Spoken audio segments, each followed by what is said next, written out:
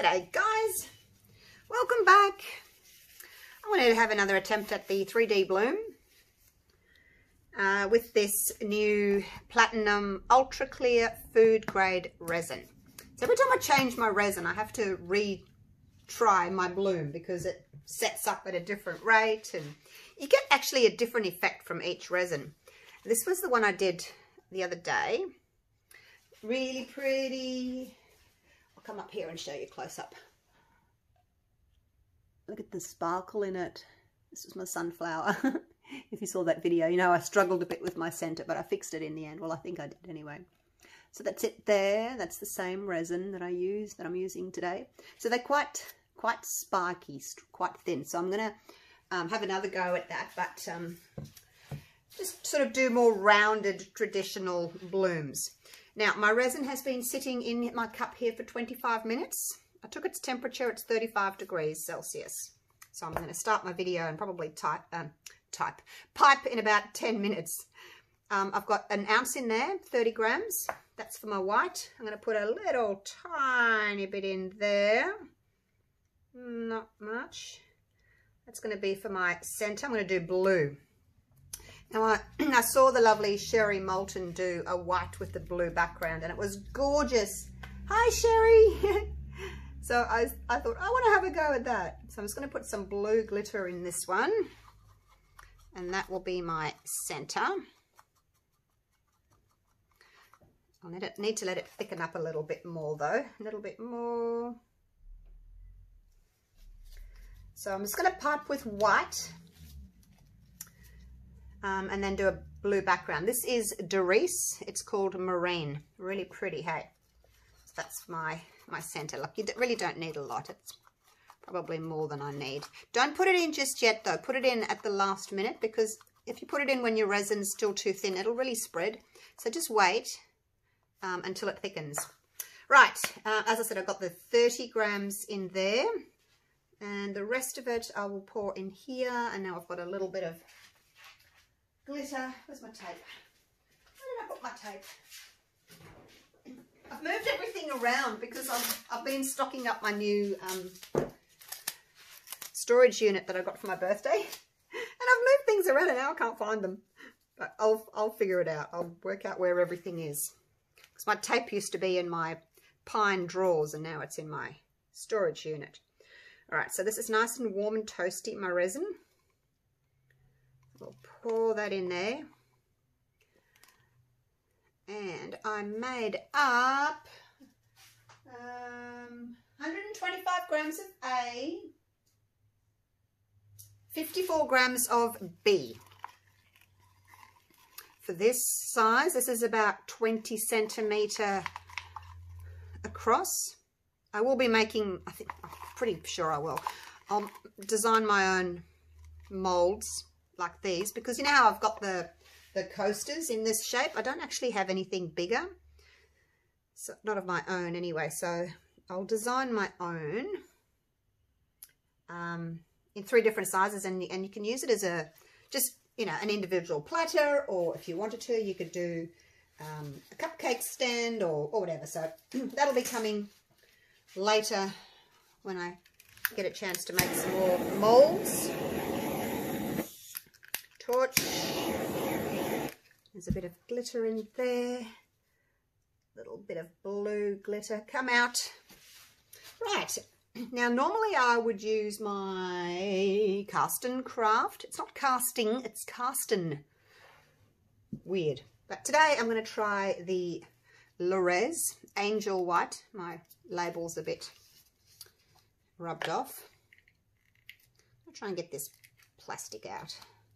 Every time I open it, it bugs me, and I think I must get the plastic out, and then I forget to do it. There we go. Done. It's got paste all over my hands, though. Paste's really, really sticky, isn't it? Really sticky. Oh, gosh. It's everywhere. Let me just put some alcohol on my gloves and see if I can get that off. It's good having the alcohol spray. I just use this. It's 100% isopropanol. Okay, done. Now, I don't want to put very much in. I tend to put more than I should. if I was having 1 ounce of resin, I would do 3 drops of Cast and Craft. I think that's plenty. So because I can't get 3 drops, I'm just going to dip that in.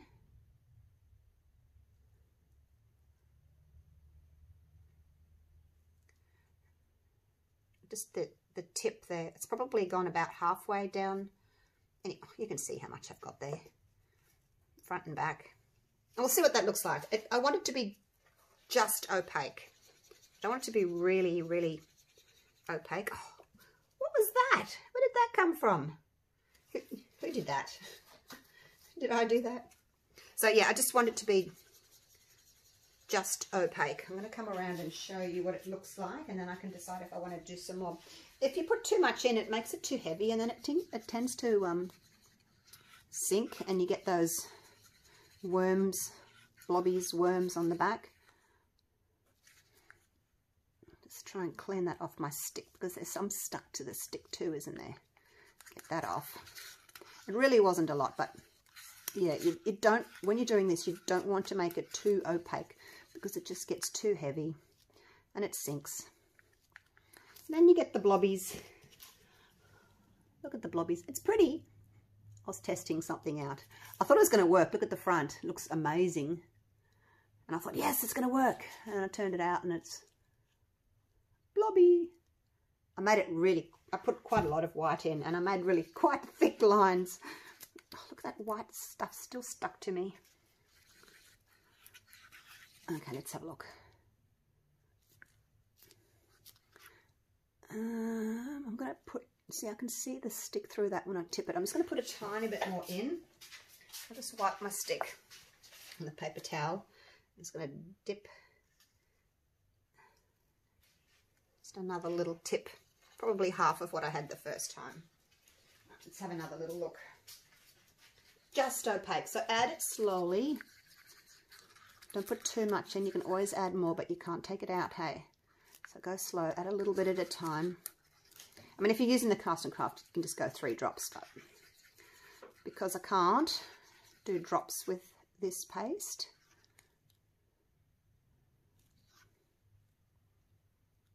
I think that'll do. Yeah, I'll give it a go. Like I said, I don't want to overdo it. Don't want to overdo it. And I'm going to put a little bit of Max Sparkle White in by Colour Passion, just to give it a bit of a sparkle. Be careful not to get it into my mould. This stuff is shocking for flyaways. It just goes everywhere. So we'll do it slowly, gently. I don't think it's going to change the colour. It's just going to add some sparkle. So that's that.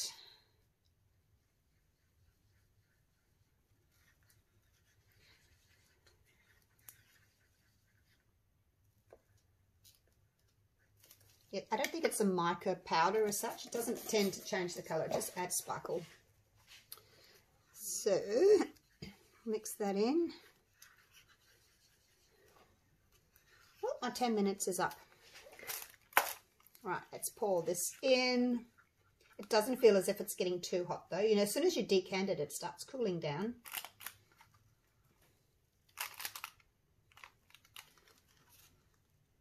I'll be good to go as soon as I tip this out. So just because I waited 25 minutes for my resin to warm up doesn't mean that you will do that with your resin, because each resin has a different sort of, you know, working time. Some people have to leave their resin for, you know, almost an hour, depending on what resin they're using. But this is a pretty thick resin. When you pour it out into your cup, you can see that it's pretty thick resin. It already has a mound, you know, when you start stirring it. But other resins may be quite thin, and you do have to wait quite a long time, you know, up to an hour even, depending on what resin you've got. So just have a little practice with it. Put those there so that you can see. Right, that's ready. I'm just going to put my centre in. That's feeling much more Much more sticky, much more thick. Look at that when I lift it up. So where's my middle? Oh, and there's a stray bit of glitter again.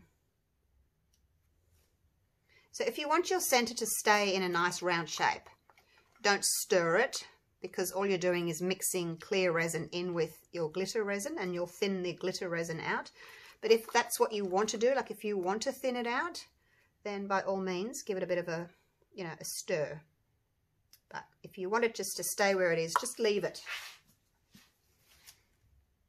Otherwise, yeah, you're just mixing in that clear resin with the glitter, and it'll just spread it out.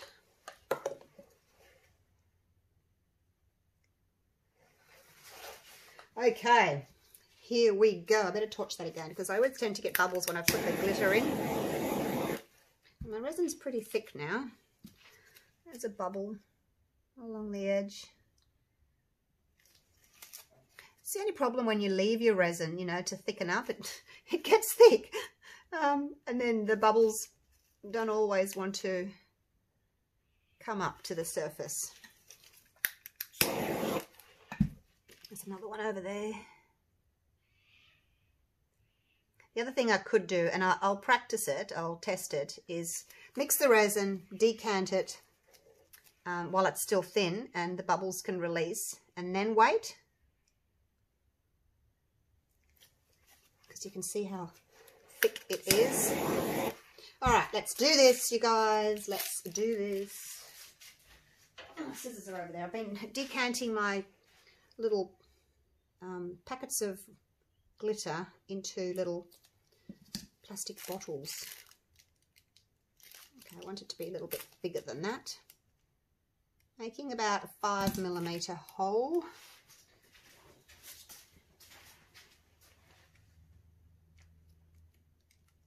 About that size. All right, here we go. Now I'm just going to do petals, and I'm just going to keep going. So when you drop it like that, a drop falls down, it springs back. Another one springs back. If it just drips out constantly, it's too thin and you need to wait a bit longer. Oh gosh, I'm off center. Why am I always off center? I'm always off center. Oh gosh, it doesn't matter. Let's just do this. All right, here we go. I'm just going to keep going in a circle. Oh, look at the glitter. I'm going to try not to like pull and stretch as I'm going around, because I want them all to be, you know, about the same thickness. My lines.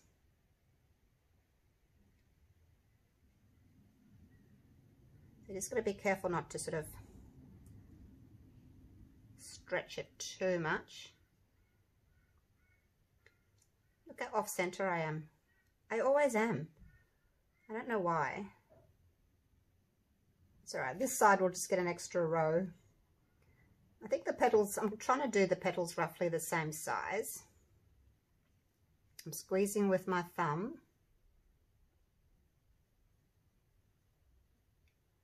To push the resin down. I have to stop in a minute and actually wind it back up again. I hope I got enough.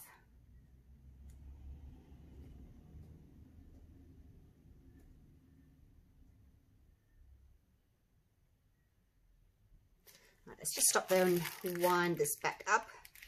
Push it back up. Okay, here we go. So it's best not to stop if you can, because when you stop you tend to get more blobbies, so try not to stop. Okay, so that's good there. Just going to come back around here and fill this. Try to get as close to your edge of your mold as you can without touching the mold. Okay, a little bit more just there. It's a geode shape. It's not, you know, quite round. So, okay, there we go. Woohoo, I'm done skis. All right, now let's get a bit of heat onto it. Just rub my hands with my gloves with some alcohol so I don't get resin all over my torch. I'm just going to go on low and heat it first all the way around. And I'm going to start pushing from the outside in, all the way through to the middle.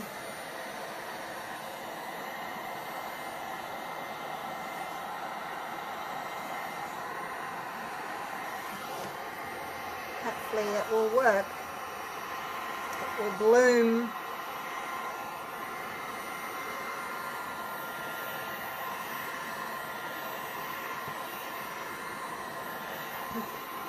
I torched in the middle a little bit more than I normally would, just because I find that, see, now it's starting to get quite thin and moving around. I'll stop.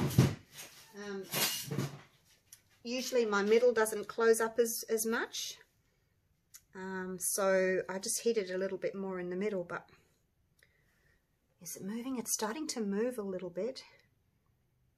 I always find that one section doesn't warm as much. See, that's not moving as much as the rest. Maybe it didn't get as much heat.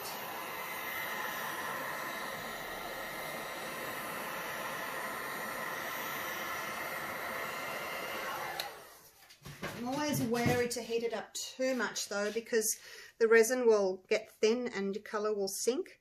But I didn't make it very dense, you know, very heavy. I only put a little bit of this in, so I'm hoping it will be okay. But you can see how the outside moves a lot faster, like it closes up from the outside in a lot faster, and the middle doesn't tend to do it as fast. But it is working so far. So once it's set for about 3 hours or so, I'm going to come and do a background. My glitter's spread a little bit there. That's because, again, I warmed it up, so it's spread.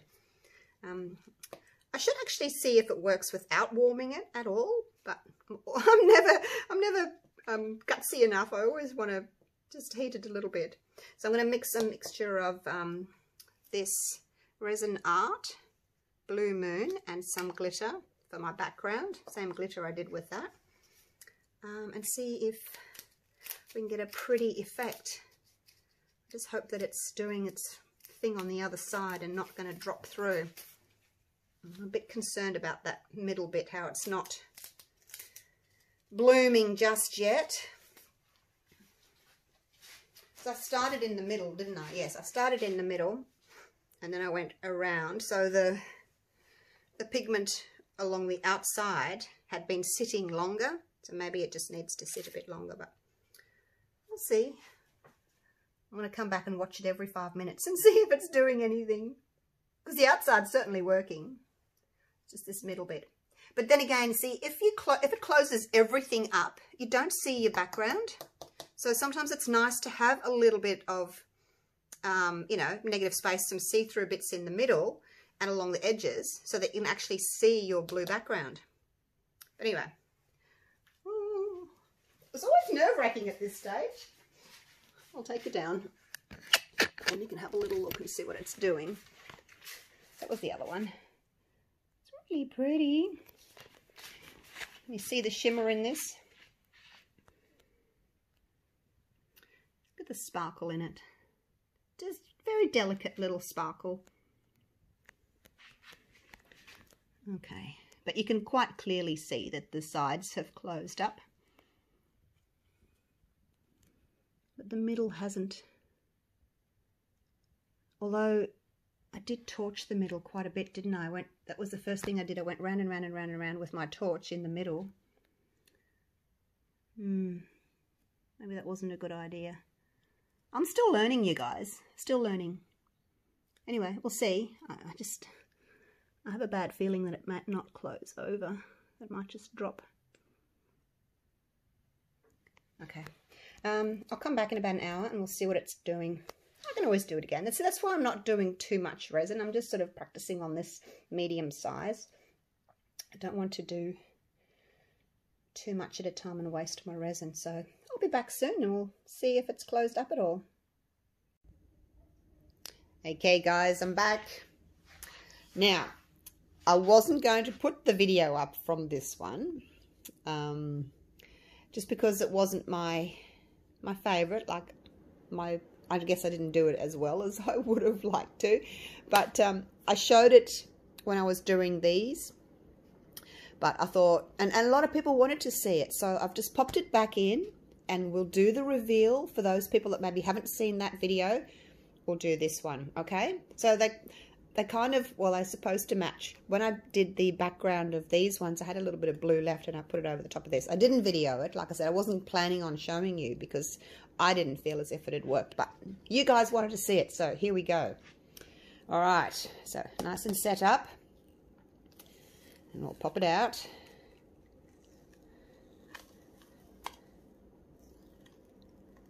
Okay, there we go. So I've done a few of these ones lately, but yeah, I haven't shown you all the videos because I wasn't happy with them. So yeah, let's have a little look, okay? So it's a different effect to these ones. This one's got more paste in it, so you can see it's more opaque. This one's a bit different. All right, here we go. 1, 2, 3. Look at that. It's more like a snowflake, a very big snowflake. Let's have a look. I'll bring you in for a close-up of these up here because they are pretty. And you can see the sparkle in it from the sparkle white. But you can see how the edges have dropped down a little bit. They've been a little bit heavy. I think it's because my resin wasn't quite set up enough. So you can see they've dropped down a little bit. Whereas with this one, they've all pretty much stayed where they're supposed to stay. Nothing's really dropped down. So there it is. What do you think? And the one I did before this, which also I haven't put up, I'll show you. That was the front when I thought, oh, it's worked. I was so happy. Everything's closed up. It looks as if it worked. But look at that. It's all blobby on the back, which you might like. Maybe you do. I don't know. And I gave it a little swirl in the middle to make it look like a rose. So there was no point putting a background on that one because everything closed up. I just actually did circles or rings with that and then drew the resin in and out with my stick. So that was that one. So you can see the difference. This one, the resin was too thin. The color dropped down a lot. This one, the resin was a bit thicker but still a little bit too thin, so the color dropped down as well. And then this one was pretty much perfect. The resin was thicker and the colored resin pretty much stayed floating on top, suspended in the resin. It did still spread and bloomed. So anyway, that's the difference. So hopefully you guys have learnt a little bit about that and how resin works. But yeah, all pretty and all a lot of fun to do. And of course there was this one, which I absolutely love, which was pretty much, I think, perfect with the weight of the resin. So yeah, been doing lots lately. It's a lot of fun, but it can be frustrating, you know, because you do it and then you try to recreate it and it doesn't work, and it can get a bit frustrating. So there we go. I just wanted to show you that because you guys were asking for it. So yeah, I'll keep doing. I want to do some more colors and a bit more experimenting. So I'll see you real soon for the next video. Thanks for watching, guys. Love you all. Bye for now.